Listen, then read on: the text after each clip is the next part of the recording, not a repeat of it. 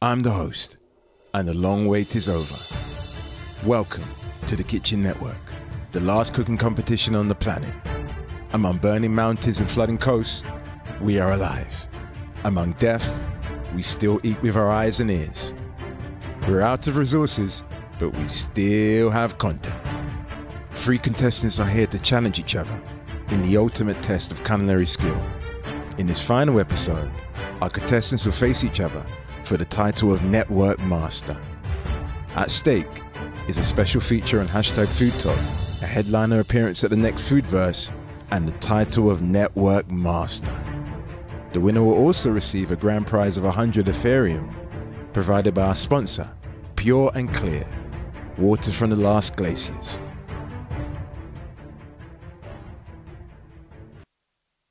Contestants, today you are back in our Kitchen Network HQ for our final showdown. By the end of this episode, one of you will be crowned Network Master. Now let's all welcome our judge, aging supermodel.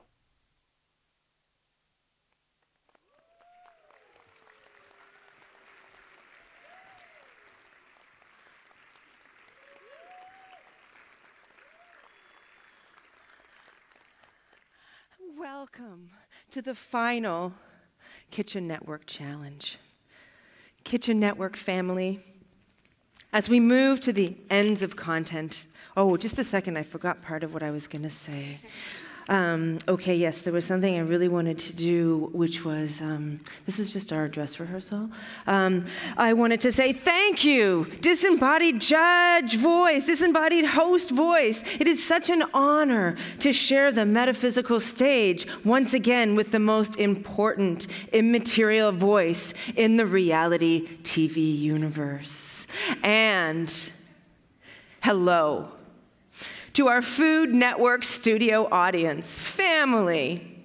Give yourselves a hand. Give yourselves a big, beautiful hand. Louder, louder. You are beautiful. You are so special. You are amazing. Everything you do is amazing. We're so happy to have you here today as our studio audience. Just to let you know what we've been thinking about here at the Kitchen Network. It's a very important last show, so we've put a lot of hard work into it. And we're feeling a little sad and a little happy. So just so you know, as we move towards the end of content, we are called upon to reflect on the nature of this show. Throughout my centuries as an aging supermodel judge to the Kitchen Network, I have seen many remarkable moments. On this show, we have hosted the most talented conceptual chefs of their generations. We have had the privilege to taste the rarest, most expensive ingredients, from trees irrigated with glacier water from our sponsor, Pure and Clear, from golden potatoes harvested from the last soils of the earth, and grains of rice worth their weight in gold.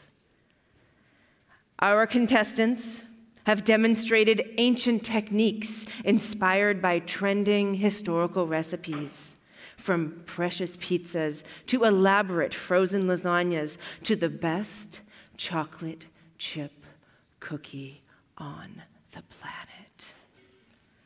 These recipes have, over the centuries, become much more than content. They've become portals through which we can appropriate and approximate other realities. The Kitchen Network has shown us that the first word of the reality TV vocabulary is truth, the main source of content. Therefore, to control the means of reality production, one must, first of all, control their own truth.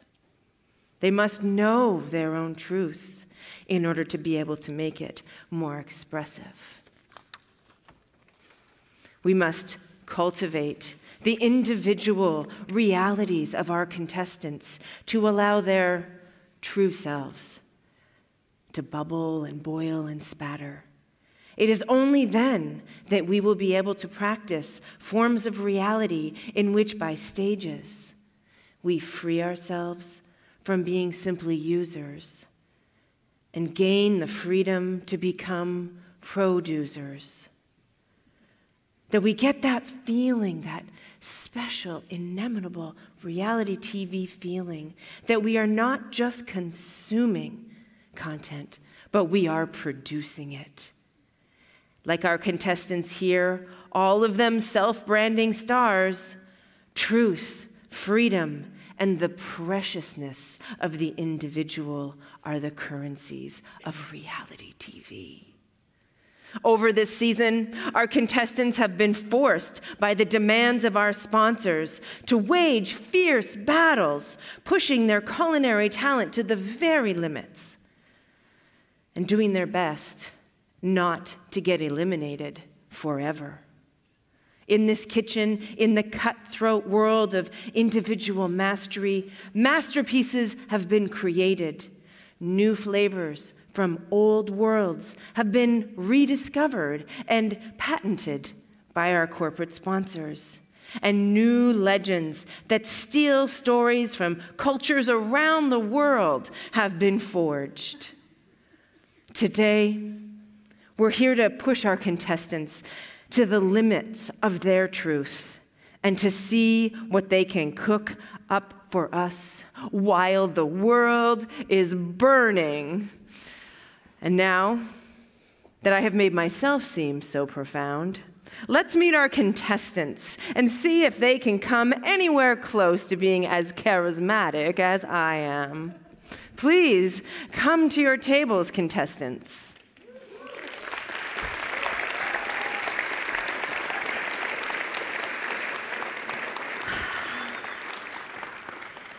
So it's now my enormous pleasure to introduce our three finalists of our last competition for the Kitchen Network. And first, let's introduce contestant number one. Tell us something about yourself. Hi. Hi, my name is Luiza Prado, and I'm an artist and writer and doom scroller and Brazilian hot girl. And today, I'm here to represent toxic femininity and algorithmic heteropatriarchy. And I want to be the online character stay-at-home girlfriend. And I want to say that I first challenged myself to join this competition as stay-at-home girlfriend because being a broke artist in this cold fascist wasteland sucks. So yeah, and whenever I talk, all people think about or see are tits anyway. So for this competition, I decided to ditch my academic career and reject my academic degrees and become a full-time content creator. Thank you, thank you, thank you. So the most important thing for me is self-care, and my favorite things to eat are natural, vegan, superfood, antioxidant, nutritional supplements. My boyfriend, Brandon, is in the audience. Hi, Brandon. Well, audience, family, let's hear it for contestant number one, Luiza Prado, stay-at-home girlfriend and artist. All right, well, what have we here? Do you want to introduce yourselves to our studio audience there, contestant number two? Yeah, I'm Jas Rault, and I'm here representing toxic masculinity. So for the next two challenges, I'd like to be known as Manarchist, Jack Blam. I'm a futurist. I'm here for big ideas, innovation, disruptive tech. My pronouns are he, him, they, them, she, her, whatever, man. Why get so hung up on pronouns? Gender's a feeling. Identity politics divide the class. Struggle for innovative content production. Though I don't cook, unless I've got a barbecue and a lot of attention, I've been into food for a very long time. I mean, I eat everything. But I'm known as a pioneer of the grilled grasshopper.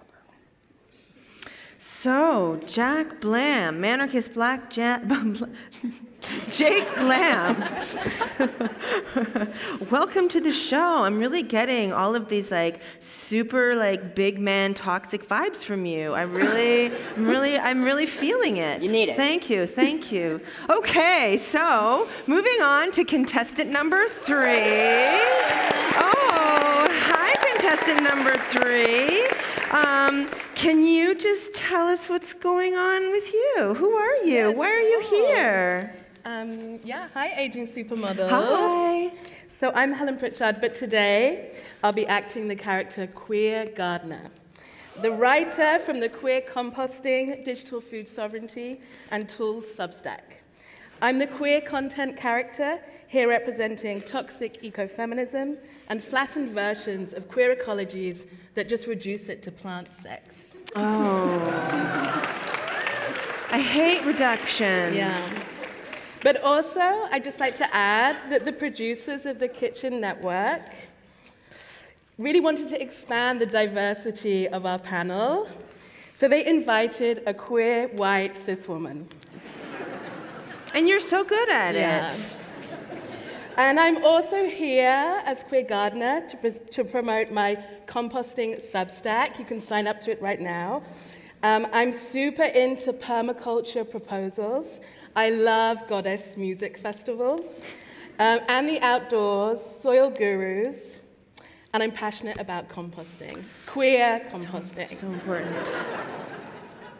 Hey, stay-at-home girlfriend, I'm also a semi-professional vegan baker. Ooh. And today, I'm sponsored by Swiss Big Pharma, who are diversifying into herbalism. Well, welcome, welcome, welcome. Token queer character. I love your tool belt. What have you got going on here? Thank you. What a beautiful tool belt. Created by Nani and Friends. Nani and Friends. Yeah. Wow. Hey, aging supermodel, I also brought one for you. No! Oh my God! You can wear it. You can promote I'm wearing it. Oh, I love it. Oh, I might need you to help me do it. Of course. Just make it nice and tight. There you go. All right. Don't you love my apron? Thank you, Queer Gardener. Thank you. Okay, so all together, let's welcome all of our contestants. Welcome to the contestants. And now, let the games begin. The Mystery Box Challenge.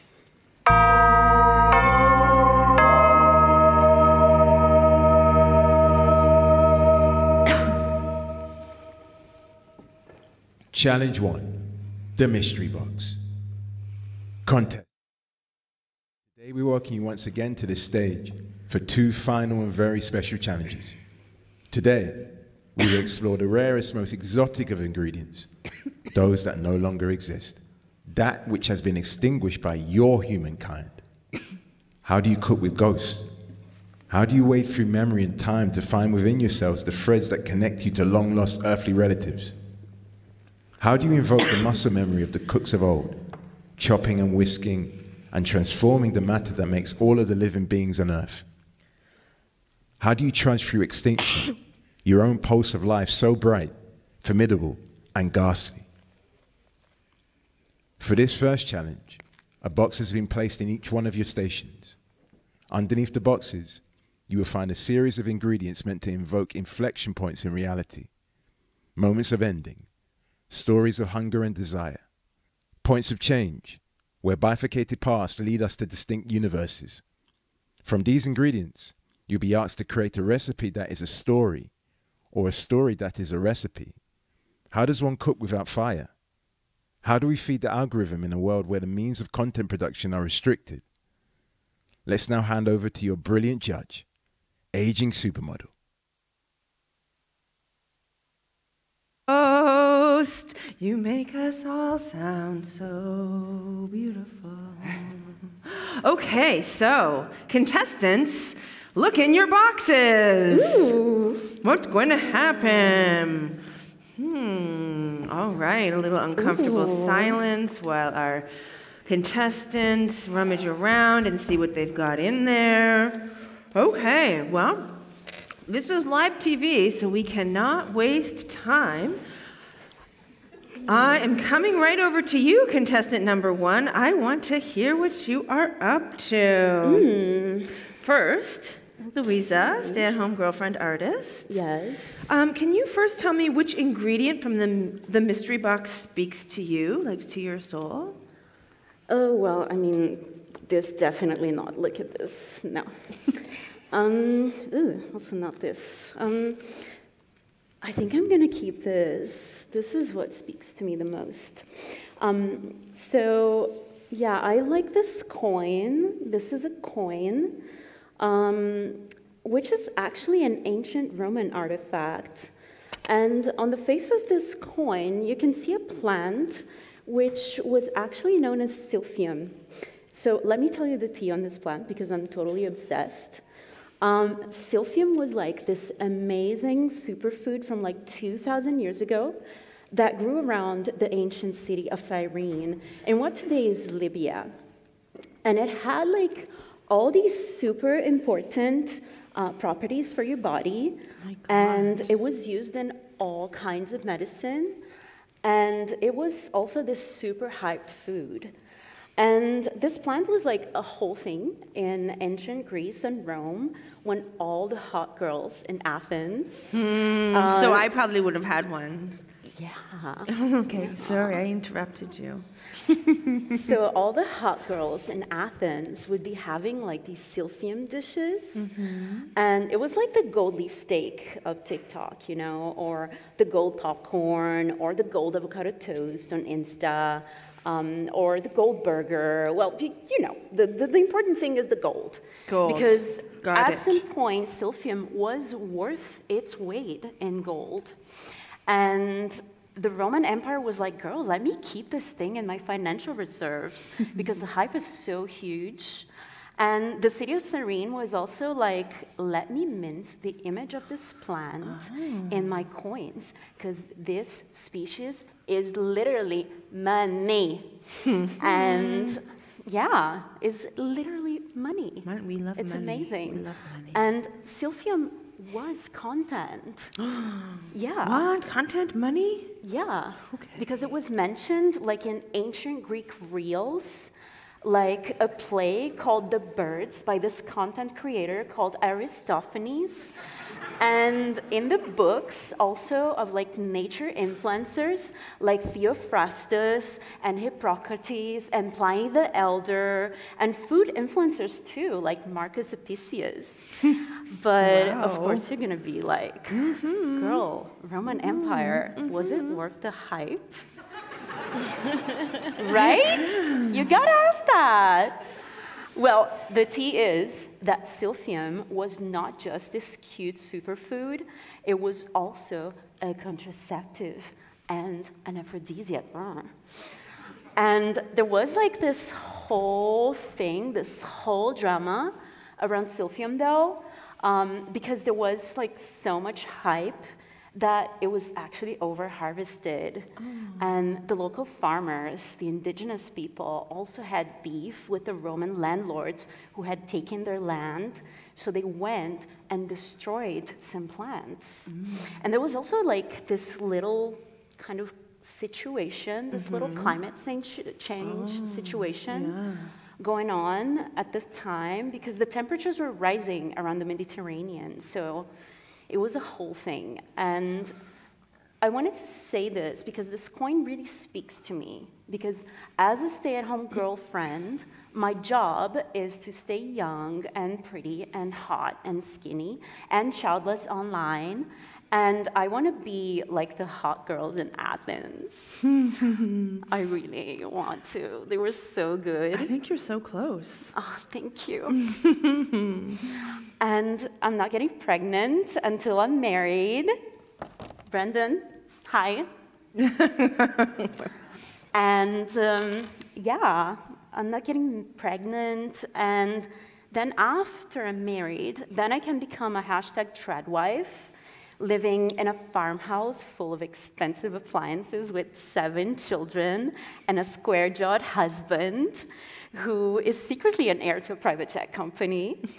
So until Brandon proposes, yeah, I need to have a superfood, natural, organic contraceptive that will also clear my skin and make me less bloated, and also that can be added to my juice cleanse diet. Wow, so this ingredient sounds just so fascinating. And I mean, as an aging supermodel, I think I should be first in line because I really need it. Yeah, so you'll like get me, connected, right? Girl. Okay, fantastic. So you're talking to me about things that you're using the silphium for. Can you tell us about what you've made here today for us at the Food Network? Yes, so my concept for this recipe today is to insert silphium back into the content circuit. Content is over, but long-live content. And for this first challenge, I created this amazing silphium supplement, which you can buy through the link in my bio. In all of my socials, don't worry, you can find it anywhere.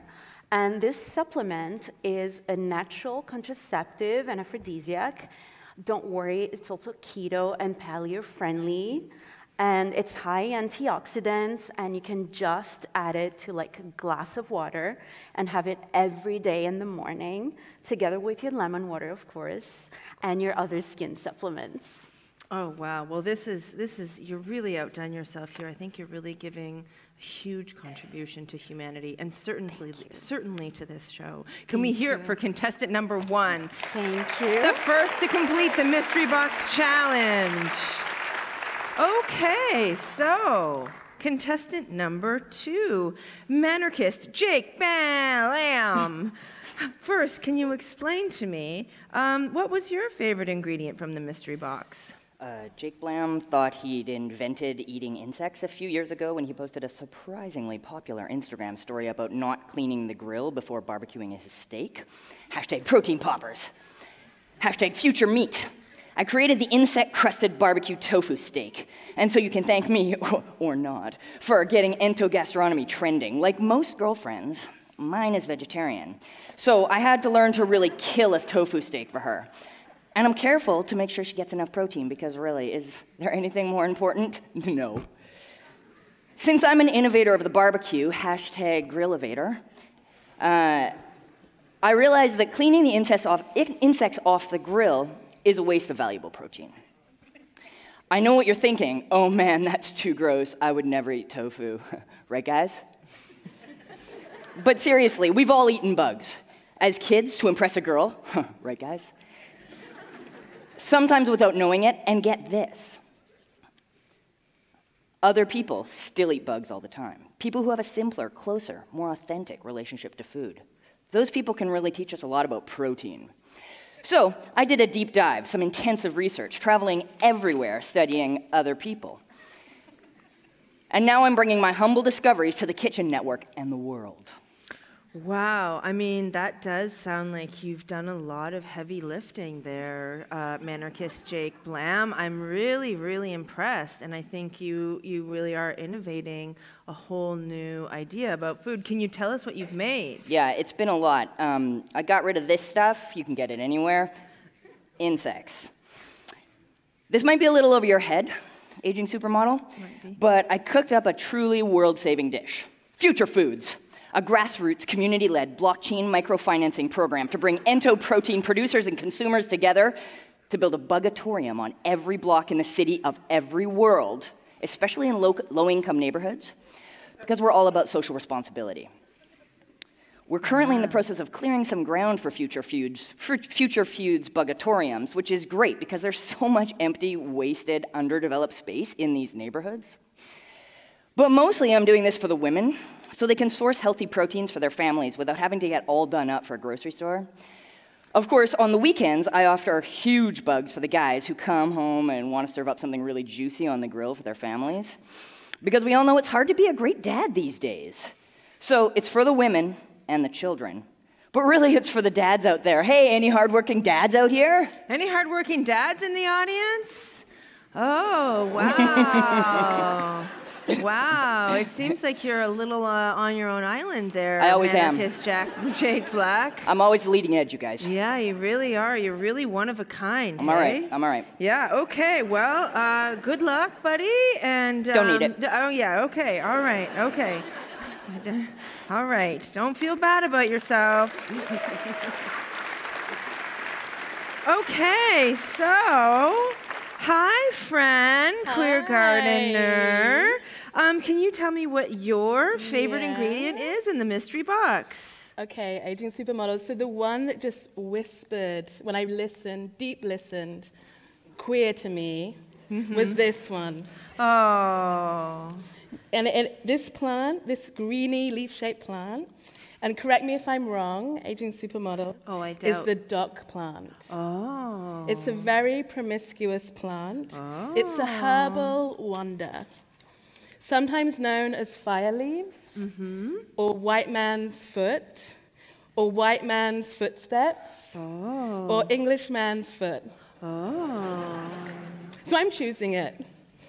But I'm not going to walk in any cis man's footsteps. Oh, I hear you, sister. And I just love this slutty little plant. Oh, I'm really impressed with what you're bringing to our show. I think it's so generative and generous, and it just really makes me feel so in touch with the land, right? So can you tell me what you've made with this slutty little plant? I can. I've been just whipping up something here with my tool belt. Oh. You know, whilst everyone else has just been on the discourse. Oh, of course, but you've been working. I've been material practice. Material practice. Yeah. My hands in the earth. With hands in the earth, working with in relation to, right? Like, are you having relation with relation? Yeah, with some entangled relation. Okay. Yeah? Okay. So it is kind of topical. It's a topical recipe. Oh, and by topical, is it something that I can use on my skin? Like, is it anti-aging, maybe? You don't need that. Oh, you don't need that. I mean, embrace the wrinkles, right? Oh, I guess so. Okay. So, no, what I mean, it's a herbal balm. Oh, a balm. Herbal balm, and it's a first aid content kit for the online-only actions, protests, only online occupations, and so forth. Okay. You can already subscribe to my Substack if you want the recipe. Okay. And if you want to tool up against state violence and be a good ally. Oh, right. I mean, here at the Kitchen Network, we really value allies. Are there any allies in the audience? Any allies in the studio audience? Woo! Oh, Kitchen Gardener, I think you're really a hit with the allies. Amazing, amazing. Okay, so our kitchen chefs, you may want to move some of these materials over on your table because we are about to do challenge number 2, our final challenge.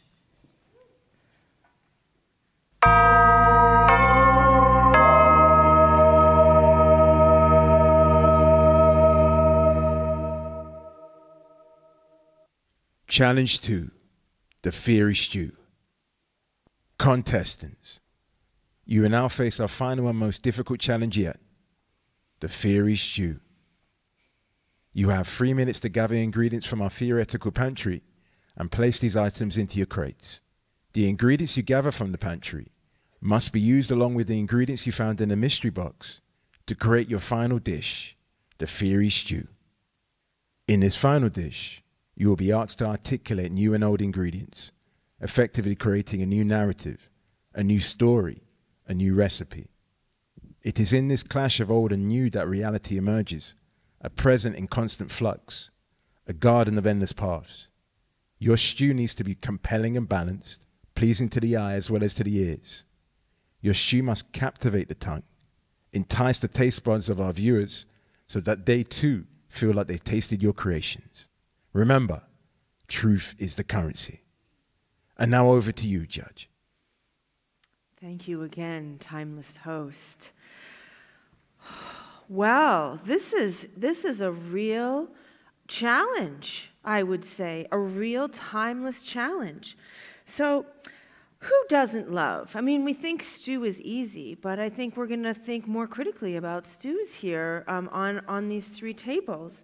I mean, who doesn't love the easy, cozy comfort of a warming stew made out of whatever you have available to you in your culture or your historical time and the real conditions of your life? A stew is a materiality matrix of flavors, isn't it? I think that's what we're aiming for. Contestants, this is your ultimate challenge, to create the perfect one-pot meal. We have stocked the theory pantry over there with items that you can grab from anything that you want, from your own culture or any culture you want to steal from. We have a lot of things that you can just grab if you need them, if they suit your lifestyle. So I now invite you to step into the theory pantry, collect your items, and return to your tables. You have 3 minutes. Now? Now. Oh my God. Exactly.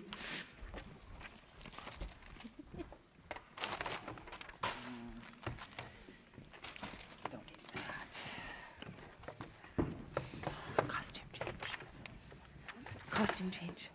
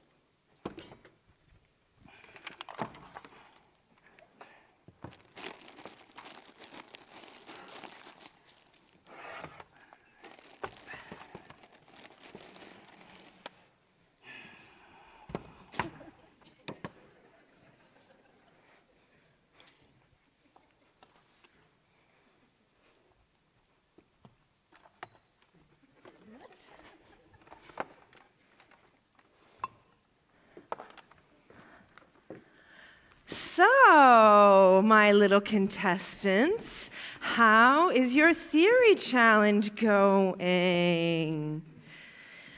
So, as our contestants are back at their tables, I want to remind our audience and our family, our Kitchen Network family, that in this challenge, our contestant chefs will be able to use ingredients from the Mystery Box Challenge together with items they could source from the pantry to create their theory stew. The challenge here is for contestants to explain to us the big ideas that flavor their dishes. Why have they chosen the items that they have used, and which tools have they used to work to make the theory stew? And so we're going to mix it up a little bit, and I'm going to begin by talking to my cute friend over there, the queer gardener. So, queer gardener, can you tell me, what did you throw into your theory pot, and what kind of stew have you made for us today? Okay, well, I'm still working on the stew, but I feel like from the pantry that I just needed one thing. Okay. One thing, but also together with my own tools that I brought, and my own, because, couldn't supply the whole thing here. Right. So I have my heart-shaped carabiner, I have my teapot, but I also have my only permaculture preppers, queer ecofeminism. Oh, absolutely. So necessary, right? Yeah. Okay. But maybe actually we might need some HP sauce here, and I might need to divert out of the queer gardener for a minute, for a hot minute. Okay. So, Helen Pritchard, welcome to the stage. Thank you. Okay, so maybe I feel like the queer gardener's entangled soup, it wants to be all about this soft trauma healing and plant love, both of which are amazing, actually, but through the content generation on their Substack, all of these kind of engagements that they have across their platforms, there's this kind of mundane creep of a kind of trendy ecofeminism and an ecofeminism content, full of these kind of like food sovereignty proposals, which gets completely flattened as they circulate online. And their kind of obsession with spreading these queer ecologies, these kind of queer plant sex ecologies into the cloud, in a way just extends this long tail of extraction of the soil and water that they're continually trying to regenerate.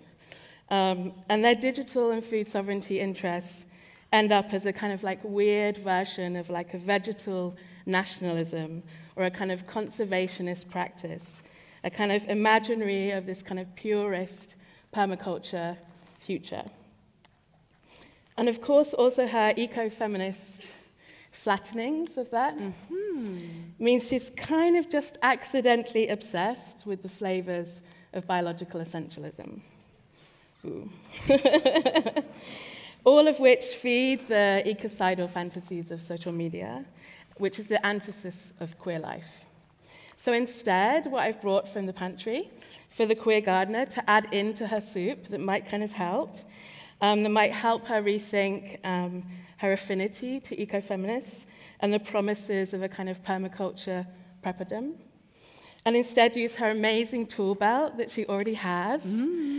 She just needs to find those tools, and all of those tools to be able to fight a more hearty, trans-feminist, insurgent, intersectional plant practice in a soup. And so I want to add to her soup, I have two things. First of all, I want to add two things from that would have been in the anti-colonial panel last night.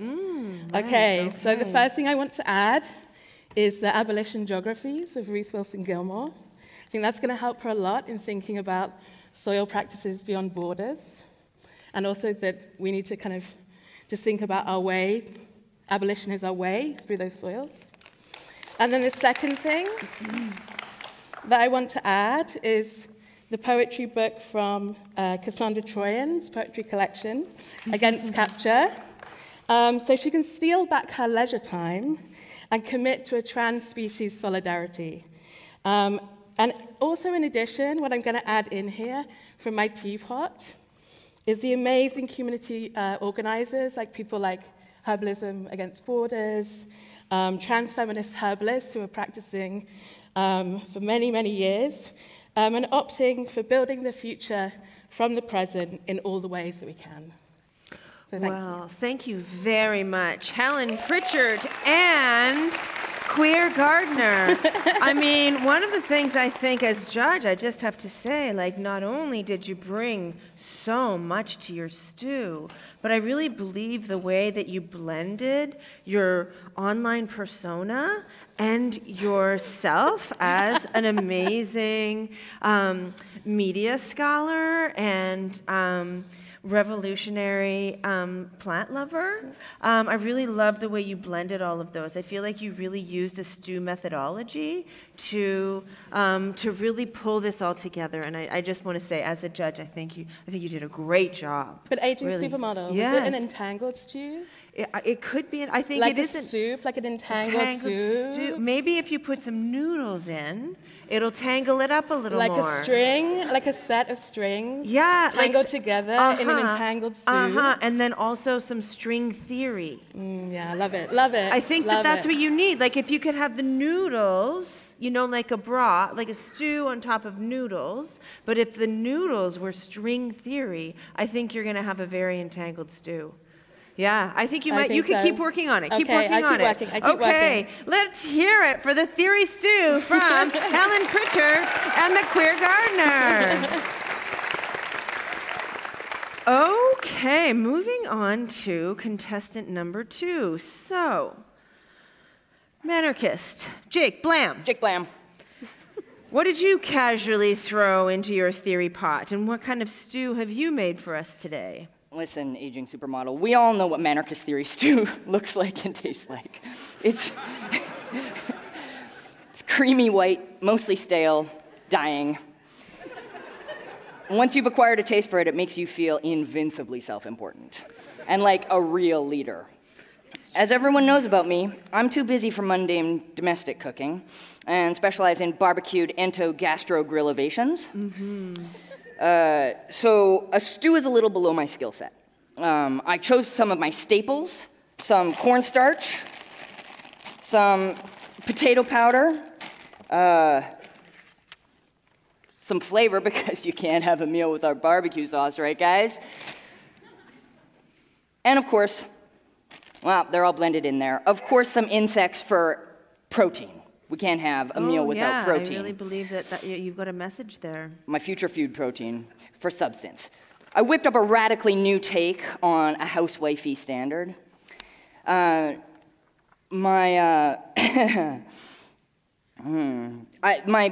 paper notes just couldn't keep up with the rapidity of my thoughts, so I had to write some down here. Oh, yeah. I'm actually just a little bit too quick for the production of this show. Yeah, I mean, the voice memo can't keep up with you. No, I know. I understand. So I understand. You're faster than all of us. My Manarchist theory stew is great, because after a bowl of it, you feel truly empowered to always ask the first and the longest question/comment at any event. To explain to any speaking woman, this is important, what she probably meant to say but was too insecure to really articulate. Yeah, I'm hoping you'll do that for me later. I've been taking some notes to tell you backstage.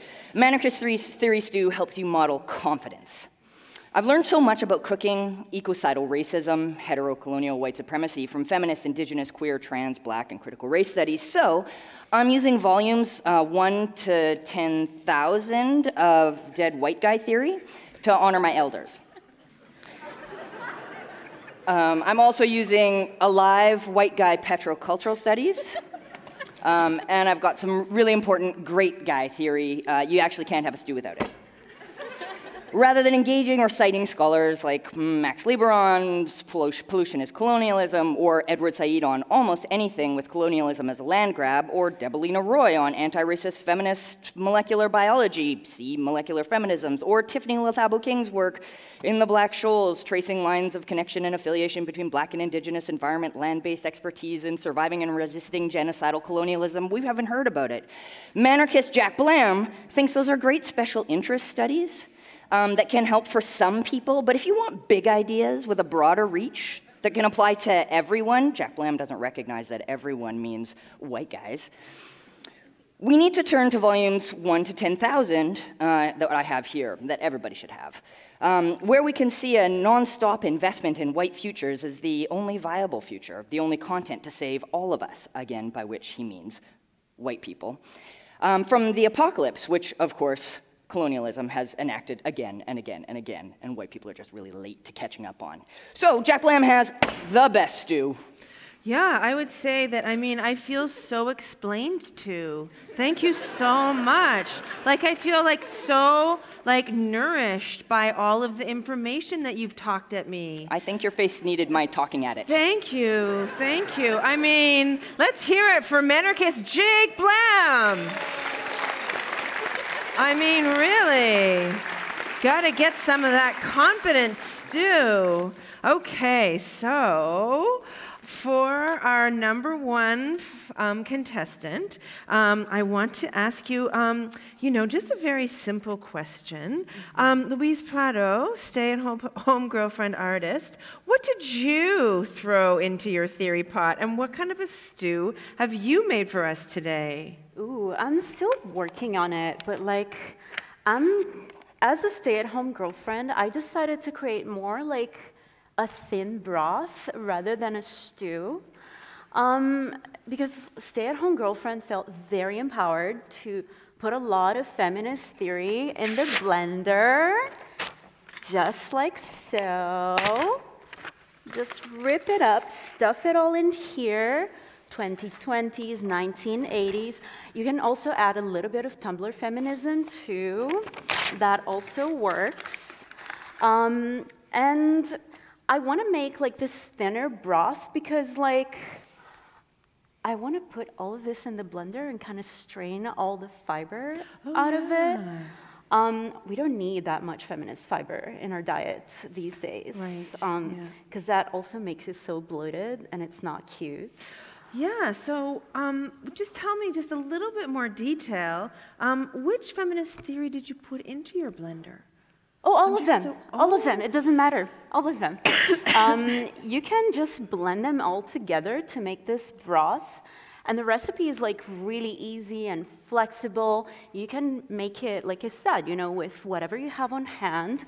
Even Camille Paglia will do. And then, as stay-at-home girlfriend, I also thought I would like garnish this stew with a few keywords that I think add the kind of flavor that we need today, you know, like intersectionality, for instance, for a little bit of flavor, a little bit of spice, which, you know, when we talk about intersectionality, this is really about all the flavors like meeting and understanding each other and like influencing each other, right? So I also added choice because this, I think, is like super important. And I really believe in like my choice to be a stay-at-home girlfriend because it makes me feel so valued to be taken care of, you know? Mm-hmm.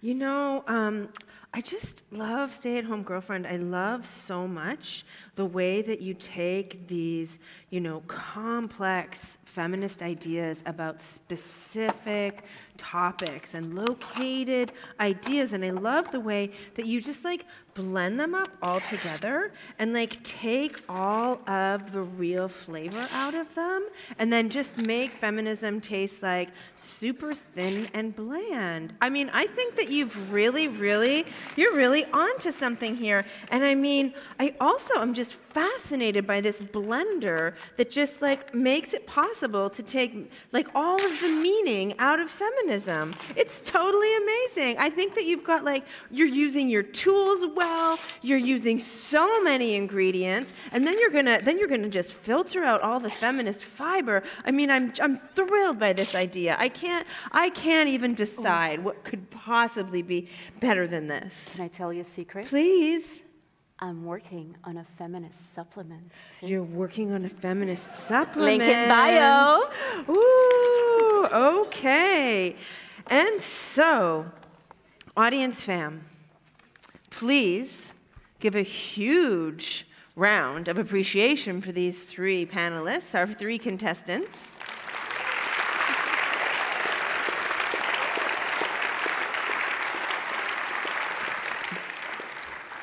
I think you've all just done such great work, and now we're going to move on to the final act, the judgment.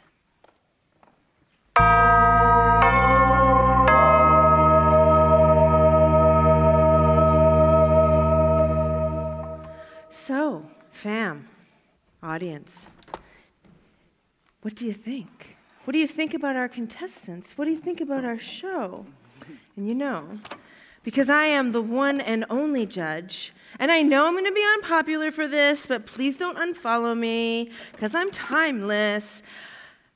Probably you would all realize that if this were a really, really real reality show, we would enter into the final challenge, and we would crown one contestant with the title of Kitchen Master, and we would eliminate the other contestants off the planet in order to make one single winner.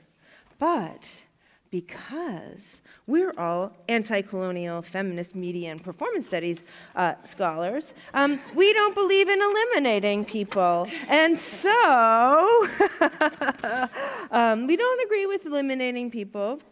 Not one person, not two people. We don't believe in eliminating a whole group of people off of an area of land. We just don't agree with eliminating people. We don't think that you should just vote people away. And so we realize that even with the warish norms of reality TV and the real pressure it puts on us, even and especially people in a historically adversarial relationship to each other, we're just not going to do that. We're not going to do any of the eliminating. So rather, what we're going to do is please have our volunteers come and clear the tables, and we're going to join each other on the couches and talk to each other about our ideas. But don't worry, no one gets eliminated. So we're going to do genre change, talk show. All right, let's start the talk show.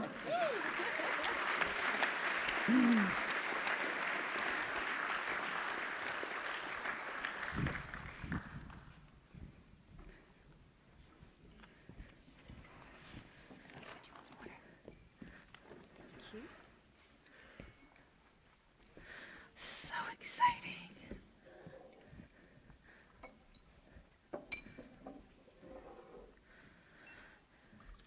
Thank you. Well, where did Aging Supermodel go? Now we've got my frequent collaborator, professor and performance artist, T.L. Cowan on the stage with us. Hi! All right, let's get started with our conversation amongst contestants, scholars, and artists who may flip back and forth between persona.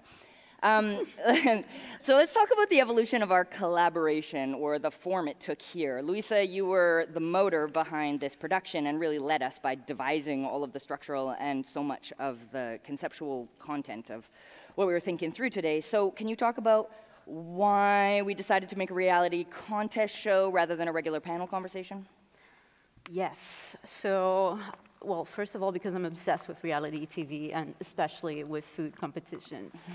But I think, you know, it's a kind of obsession that I take seriously because I think it speaks so much about what we're living. And this whole project first started with the residency that I did at Transmediale in August and September last year. And in this residency, I kind of used that obsession to access, I think, different angles. I had been researching this plant, silphium, for a while. It's a plant that, went extinct 2,000 years ago. And I had first come across it in my PhD research when I was looking into articulations and relationships between colonial structures of power and the control over reproduction and technologies that emerge around that. And for, obviously, you know, when you see a plant that is a contraceptive, an aphrodisiac, a spice, because in my artistic practice, I'm also interested in food. So all those things, it kind of checks all the boxes of stuff that I'm interested in. And it was already in itself, I think, a fascinating story. But then in 2021, a group of researchers from Istanbul University published a paper saying that this legendary plant that disappeared for 2,000 years, they said, we think we found the plant. So that's when I was like, no, I need to do several projects about this. This is too crazy. The relationship between this plant and these very contemporary formats where food becomes commodity, in becoming content becomes commodity, to me there's such a clear bridge between the fact that this was a plant that was literally worth its weight in gold, that was kept in the financial reserves of the Roman Empire, and that kind of encapsulated or materialized this transition of food from something that belongs to a commons into a commodity. When we think about that through a contemporary lens, that to me is very clear in how food becomes a commodity through content, through becoming content. So that's kind of where I was going with this. And then I think, so we we have never collaborated together before, the four of us. We had never met in person before, but in conversation between Luiza and Helen and some of the transmediale team, they brought Jas and I over to do this wonderful experiment. And at some point we were like, are we just gonna do, I think I might have said it in a judgy voice. I think I said, are we just gonna do like a regular panel? And everyone was like, no, absolutely not. And then this happened. Yeah. And so it was a little more maybe than we bargained for. But one of the things for me that I'm not a huge reality TV person, I 100% because I get too stressed out when people are getting voted off. And then it really made me think, and I'm sure other media studies theorists have made this connection, but one of the things I was really thinking about in our current time was the way that TV, like game shows like Survivor and even the British Bake Off and all of these other shows just normalize eliminating people. And people, if you don't make it through the first round, if you don't have the most followers, if you're not algorithmically destined to stay in the show, you get deplatformed. And so I was just thinking about using the idea of the reality, or we were thinking about using the idea of the reality show as a way to kind of rethink the normalization of elimination. The elimination of one person, of two people, of a whole group of people who have been or are being eliminated, in reality television shows around the world. And so that was one of the things that I really wanted us to be able to think about through this format, while also talking about or on top of our scholarly and artistic work. And I know that when I was, first starting to talk to Luiza and Helen about this, and we were, in only, I don't know, we've been joking about like only 85 short organizing hours, we pulled this collaboration together. And at the beginning, I was not sure what in my research spoke specifically to, contemporary food cultures and various practices of, for lack of a better word, colonial ecocidal practices. But I have been very compelled by a long history of the connection between kitchens, food, and media within feminist organizing. And, so I think about the Kitchen Table Press, which was a women of color press started in 1980 by Barbara Smith, along with a bunch of collaborators, right? Audre Lorde, Cherry Moraga was involved, Jewel Gomez, Gloria Hull, I have a couple names written down here, Cheryl Clark, right? They started publishing in 1980 to be able to make, as they put it, like a press of their own, a room of their own, a press of their own, in recognizing that in order to tell feminist and lesbian anti-racist stories, they needed to own the means of media production, right? This was a US example. This was a US example. Thank you very much for pointing that out. Yeah.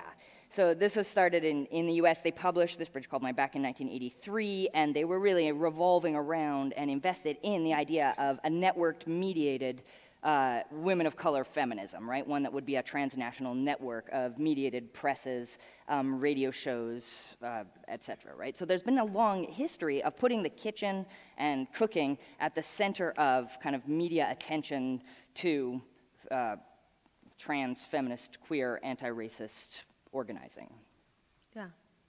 And I'm sure, like, we don't have, like, you and I are from Canada and worked in the US and don't necessarily know offhand some of the kind of kitchen methods, publishing, media production, et cetera, that goes on in the parts of the world that you're all from. So that would be something that we, would love to hear about at some point too. Yeah.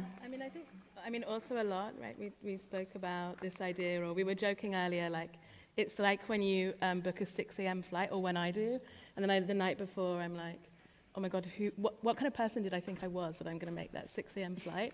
And after every kind of call with Luiza, I was like, yes, I want to be in your theatre troupe forever, Luiza. I'm leaving my job. This is my trans-feminist future. And then the next day, like, there's some limitations of a nerdy academic. But I think there's also like this commitment, right, to the vulnerabilities. And actually what it means to perform like accurately in this space, like especially in these kind of spaces in terms of like the particular type of like really secure knowledge practices that in a way all of this content generation is just kind of concretizing. Like the Manicist who can in 3 sentences, co-opt like kind of hundreds of years of black feminist and anti-colonial writing. And like what does it mean to actually kind of try and inhabit a less secure performance of something? But also I think like in terms, and I think this was something also that we had some discussions with Nora about in terms of like the flattening of these discourses. Like even with the queer gardener, right, there's so many things about queer ecology and composting I really love, like dearly love, and dearly love like the medicinal properties of plants and these things. But that kind of flattening process that happens in that circulation. And I think it was Nora who said, like who are the winners right now, right? Who are the winners in this kind of circulation of content? Mm-hmm. Mm-hmm. Mm-hmm. Do you want to ask the next question, Helen? Okay, yeah, that's the next thing on the script, right? Yeah. Okay. But let's talk about the characters as content. And who wants to start? I'm happy to start as aging supermodel because I'm going to make a bit of a manarchist statement here to say I think I was the first aging supermodel. I've never been a supermodel, but I certainly am aging. And many years ago in my performance practice, I was starting to experiment with, and mostly my performance practices on cabaret stages and in durational performance art. And I've used persona or alter ego based performance for a very long time. And one of the things that I think is a cabaret method that's really important to me is basically like, who do I need to be in order to say the kinds of things I want to say? And also trying to engage critically with femininity so that not all white women are only expected to be fucking horrible, apolitical idiots. And instead thinking about a figure like the aging supermodel and how she might just, blow up the expectations and say, something revolutionary. And so for her whole career, she's been around with me for like 25 years. She's always been this like kind of like lesbian feminist poet revolutionary, loves to go to rallies. She wrote the Glitter Festo, all of these things. So it's really thinking about what does an alter ego make it possible for you to say that you feel like you wouldn't be able to communicate effectively in your, kind of everyday skin. And so when we were talking about this, I was like, well, I've got this aging supermodel character. We could probably do something with her. And then it kind of snowballed from there. And I think, you're also thinking about alter egos and I think, Yeah, to me, when I started thinking about, in the transmediale residency, my initial proposal was to develop a film that has become also sort of like a play, as we did a first run or a first experiment today. But I started thinking about what would be the characters that would be present in something like this, if I'm thinking about this plant that disappeared and is back, if I'm thinking about food as content, if I'm thinking about all of this, what is the character that I would like also to play and to explore within this context, and what would be a character that works sort of as a container for a lot of the concerns that are driving me here, that are driving me in this research. And I ended up landing on this figure of the stay-at-home girlfriend, which is a thing that took off on TikTok in the recent past. And to me, this figure is really, really fascinating because one, it feels, since we're talking about coins and I brought the Silphium coin here today, the stay-at-home girlfriend to me feels like the other side of the incel coin in terms of thinking about these repackagings of like extremely conservative understandings of gender and sexuality.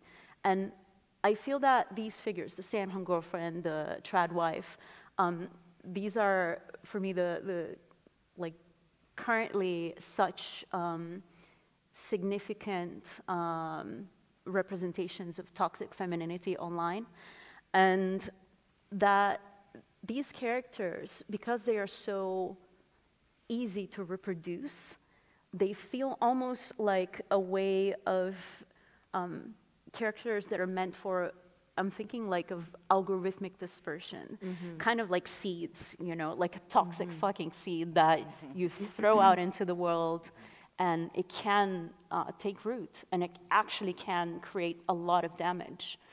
So I'm thinking about that in those terms. I also think so often, like as media studies and performance studies scholars, we spend a lot of time like talking at and about these online archetypes. And one of the things I find really fun about what we've all done is that it's actually more interesting to embody those archetypes and have them say something that's completely beyond their discourse. Because I think we can say, online archetypes flatten discourse because people become extremely limited in what they can say based on who they've self-branded to be. But if we put on those archetypes and perform, this kind of reality TV cabaret, and you have something completely unexpected coming out of the mouths of these different, the menarchist, the stay-at-home girlfriend, the aging supermodel, the queer token gardener, the garden token queer, the queer token garden, the entangled string theory gardener. That, for me, is more compelling and more fun to watch in the context of a festival, especially that's blending media and performance and theory. So for me, that's kind of interesting. What about your character, Helen? So I'm actually having to kind of wriggle around the sofa in case I sit on a very sharp pair of scissors, multiple other weapons. I think there's like a hammer. I just actually found my eggs here as well. And yes, I will be continuing to wear the Toolbelt all year. But yeah, I think there's like this, in terms of like how these kind of like queer ecology practices or these kind of like perma imaginings of the futures, or this kind of like prefigurative politics of like how to deal with like struggle and resistance that kind of do end up circulating on social media. In some ways there's a kind of imaginary that there's an environmental outside to that big tech, which of course, and it's nothing new that I'm saying, right? But of course, there is no environmental outside to that. There is no militarized outside to that. There is no capitalist outside to that. And I think that's, it's kind of like, and I mean, of course, this is also how we met through the amazing special issue that you did on metaphors, but kind of like, what are those other metaphors in some ways that might be able to kind of open up other possibilities? And I was thinking of Stephanie Dixon's work with the glittery spinning operas that tell these like super kind of complex stories that are just not possible to circulate as a kind of like sexy queer meme online. Although I do love sexy queer memes as well. But also I think like also some of these things too, right, that are like really this kind of creep that we see in eco-fascism in terms of, and especially, and my colleague Nora O'Murchú was actually saying to me, like during COVID, that kind of creep and coalition of the kind of brown and green ideologies especially, that is kind of, we need to be kind of continuously kind of watchful for, right? And we need all the tools in some ways. And I think there's that flattening in the circulation also kind of often flattens that out. And actually, when we were preparing for this panel, I kind of I ended up almost accidentally, but with so much pleasure, watching Shuli Chung's 90s film, Fresh Kills, about the trending sushi fish lips restaurant, and the kind of resistance and struggle against an evil cat food company who is like polluting the kind of city of New York. And I was kind of amazed in a way, like watching that, of this kind of, like the duration of that film, and like the duration of that temporality that is needed to bring together like the threads of like queer feminist practice, the threads of like anti-colonial practice or critique of capitalism, together with also this kind of thread of like toxicity, but also jokes about queer toxicity, thinking about trends, thinking about fashion. And that actually, like, you know, a 2-hour feature film is the kind of length, right? And the kind of, the reel, right, just ends up like being such a condensed version of that. Your gardener needs a 2-hour feature film. I hear it. Yes. I heard that. You can contact me on my Substack. Obviously, my character is the easiest character. That manarchist just keeps coming back and back and back, whether it be online or through any of our universities since the beginning of universities. So it really is just about the sort of apparently unquenchable desire that we cultivate through all kinds of infrastructures of knowledge and knowledge circulation for, you know, innovative white masculinity. And the outsized attention that white masculinity gets for recycling really boring old ideas, right? And that sort of ungrounded, unfounded mediocrity or ungrounded confidence that is just mediocrity circulating with like big applause. And so I think that, you know, there's something about social media that allows that particular kind of white masculinity to circulate both within, you know, assigned male at birth bodies and definitely not.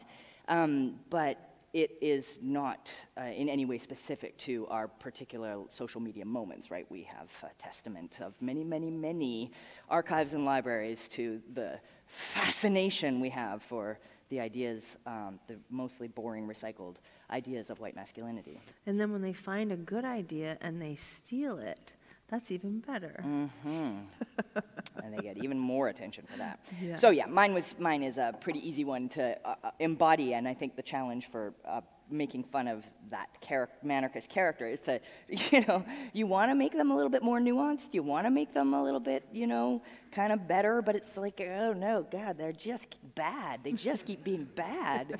And so, you know, just trying to stay in that grotesque space. Yeah, that was my big challenge, my big acting challenge. Okay, awesome. Ooh, we are getting close. Are we getting close to our time? We are. Okay. So I guess, I mean, I am hearing something from, in my hearing piece well, here. just wait. No? Why are we? Do you think we have some? I think we have time for just to talk a little bit about why we're here. Okay, yeah. During these times, why do we think it's important to be specifically here from our various different positions? TL, do you want to talk a little bit about that? I mean, I could, you know, like one of the things I was thinking about in terms of, you know, do we come to this stage? Do we come to this country? All of these things, and thinking about all of the different ways that we can demonstrate our commitment to global social justice. And one of the things, as we were talking about it as a group, and we were listening to each other about, like, okay, are we going to do this? Are we not going to do this? And one of the things that became very clear to me is that collectively we were articulating something that made a lot of sense to me as something called that I would call like a complex yes. Not a yes, we don't give a shit about anything else, but a yes, we're here because we do care and we want to have these conversations. And we want to figure out how to do it in innovative ways. So for me, that was one of the things I was thinking about, was this complex yes. And TL and I, you know, coming from the context of settler colonial violence in Canada, there's no way to be able to separate talking about food, food politics, networks of food, without thinking through the genocidal practices of violence against people, groups of people, but also land theft, land destruction, and land poisoning, which may sound familiar around something else, but I'm talking about Canada. Yeah, we're talking about it in the Canadian context. In the Canadian context. So we're coming both from the perspective of settlers in Canada, who are in solidarity with Indigenous resurgence movements in Canada, and thinking about our participation here as also kind of coming as non-innocent participants, but as ones that are very much implicated in, responsible to, and accountable to the freedom and liberation in Canada of long held state violence. Yeah, in Canada. In Canada. Oh, but we're getting a I feel like there's something going on in the world at this time, no? What that is? we're not talking was there about. Something that we're not talking about? There's something in the world right now? Are now. we missing something here? Are we missing something? No, I don't. You guys were getting a signal from the sponsors. Is there something talked going about No, we're getting a signal from the ecocide? sponsors. Our time is up. Oh, the sponsors. No, the The sponsors are. Sponsors. What The is it? sponsors are saying that our time is up. Okay, so we just don't. yes. We're not going to talk anymore about.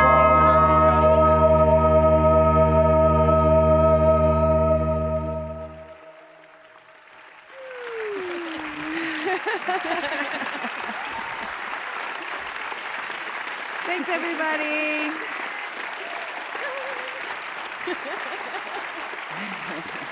Thank you for coming to our show. And thank you to Oberon.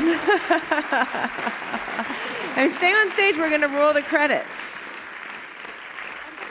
I think we're going to... Are we rolling the credits? Oh!